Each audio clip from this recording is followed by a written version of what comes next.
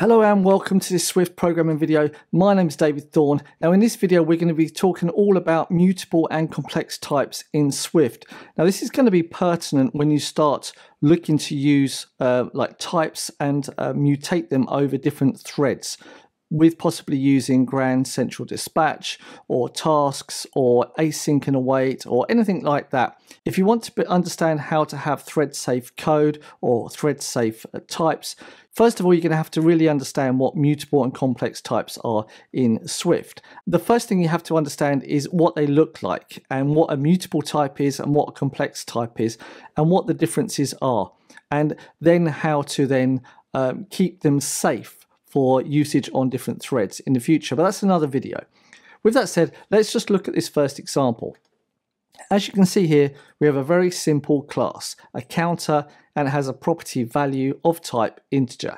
Now, we know that an integer is a struct, so it's always passed by value. It's always copied, So when we initialize this counter with this integer, it could have been created elsewhere, and it's passed by copy. So we have our own copy of it now within inside of our counter. And these are really important things to understand, is that it's passed by value, not reference, and we have our own copy of this integer. This integer could live elsewhere, right? And if we come here and we just say counter, and we say counter, and we say value here, and we say value here is equal to 10, and if we change this to a var, and then we say print counter gets a value, and then we say counter or say value plus equals 1, and then we print out value once again, you can see that we get 10 and 10 because we set the value to counter.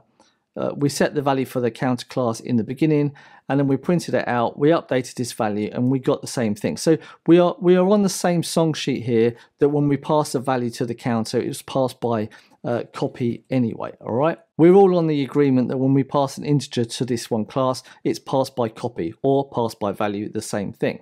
All right, so when we call this method increment on our class function, that is going to mutate our class, all right, by updating this value itself. And obviously we own this one value, so we can edit it how we want. And to be able to read that value, we then just say get value, and we return the value here. Now, to properly understand what really is actually going on here, right, we're first of all saying that we've got the initial value is then value. So we are reading this one value first of all right? And then we are going to increment that initial value. Let's just say initial value plus 1, right? So now we've incremented that. And then what's really happening is it's assigning the value with the new initial value.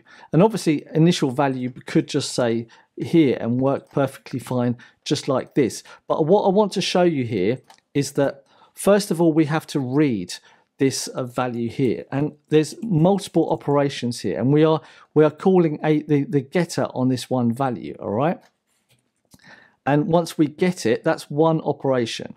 And then when we set it, that's another operation. So somewhere in between, we are outside of this one value. And this is going to be important for the future, is that when you have this property, if you read it and update it, you have to think about how many transactions are actually happening here, all right? So rather than having value plus equals 1, we are going to say, we're going to do it like this instead. So we are understanding that there's multiple transactions happening here, and it's going to be really pertinent for the future, all right? If you're not worrying about thread safe code or whatever, then value plus equals 1 is perfectly fine, all right? But because you are starting to think about mutable and complex types, this is something else that you need to have, you need to be thinking about, all right?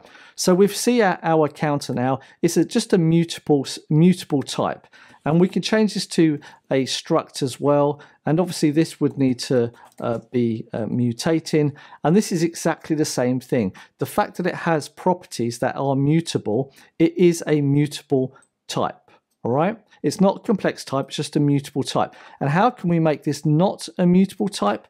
And to make it completely thread safe for the future, and that would just be private let var, and then you wouldn't be able to mutate this. And this here, it is completely immutable, so you could pass it anywhere because there's no chance of it updating anyway, unless you create a new counter by initializing a new counter. You wouldn't be able to change it anyway. So whilst editing the video, I thought, well, what if we wanted for this to be a let, and we wanted it to be increment instead? Well, rather than, we can't mutate this one value here, but what we could do is we could say increment, and it then returns a counter if this was a struct, all right?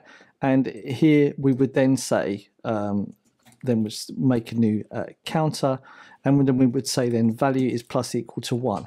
And that would then give us the new value. And we could do this with a class as well, it's no problem, because what you are doing is you are returning a new counter instead. Now this would be better to have like complete immutability. You would then just return another counter as well. So this is a way that you could get round this if you wanted to have a completely immutable counter, but be able to increment the value and then reassign. So you would then go like, say, my counter is then counter and start with 1.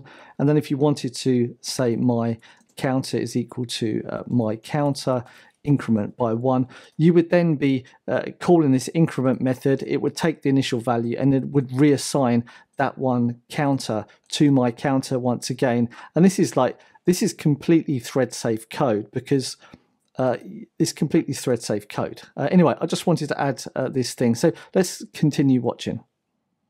That's not a mutable type, that's an immutable type.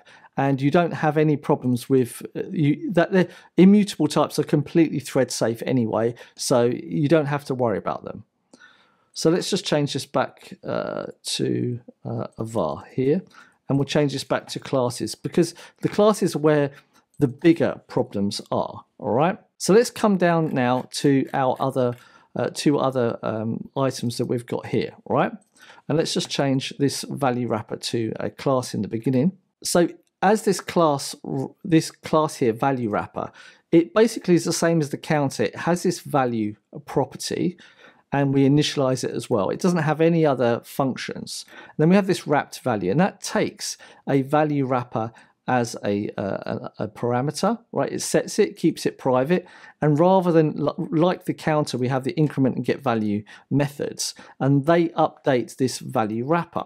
Now, why is this different? Well, the value wrapper, this is a mutable type, okay, because it has a property that can be changed. And obviously classes are passed by reference anyway. Let's just have a quick example of pass by a reference, so we don't get confused. If we just say let, and we say other wrapper here, and we can say value wrapper there, and we print out value wrapper and this here, right? And obviously we're going to get 0, right?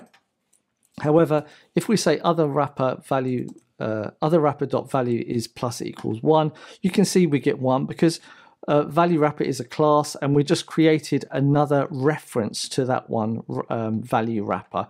We didn't copy anything. It's just the value wrapper and other wrapper are just referencing the same object the whole time. All right. So let's get rid of this. We're now clear about we're now clear about the classes are passed by reference. Okay. So now we have this value wrapper, and let's create our wrapped value, and we'll just say wrapped value, and we'll pass it our value wrapper. And now we'll print the same thing. We'll say wrapped value get value, and obviously we got 1 in the beginning. And if we now increment, just like we did before, the value wrapper, and you see we get 1. So we didn't touch the wrapped value here. We updated the value wrapper from outside. So this wrapped value didn't know about this update, okay, because it happened outside, because someone else had a reference to this, right? And if we now say other wrapper and say value wrapper and say other wrapper value plus equals 2, here you can see we go to 3 because even though we've made a reference to the value wrapper, we're still mutating it. So this wrapped value has lots of side effects, right? It thinks it's not changed, but is a complex type because it cannot control the mutability of this one value, okay? And even though it is mutating this wrapper's value, right, it can't control its mutability from outside. For that reason, it's a complex type, and complex types are like this are not thread safe. Okay, and I'm not going to get into thread safe here, but I'm just telling you that this example is not thread safe. You would come into lots and lots of data races if you wrote code like this and you wanted to access this wrapped value over multiple different threads, because this value wrapper could be accessed on another thread and it would affect the other threads here. So this is where you've got to think about what's the difference between immutable on complex types. Now, as we spoke about an immutable type, and let's just say name here, for example, and value, let's do string. This here is just say item and name and David, and we just say other equals item. We could do this all day long, right? And we could pass this around because this name and this value, they can't be changed. And even though we have literally 2 copies of it, right? When we print this, you'll see we get name value David the whole time. So you can pass this around to your heart's content and you won't have any effects, because every single time someone gets this name, it is first of all immutable, and second is that it's passed by value and by copy anyway, all right?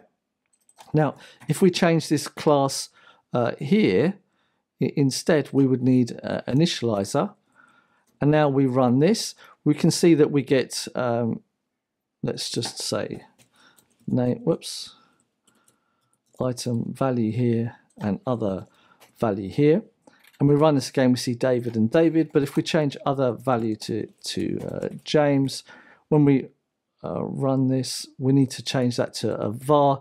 And once again, we see the same problem, but when we keep this as a value, we can't change it anyway. So even though other and item are referencing the same thing, right, this cannot be changed anyway. So yes, it is a reference type, but it's an immutable reference type. And you can make as many copies or you can make as many references to it as possible, but it's thread safe because the value can never change anyway, all right?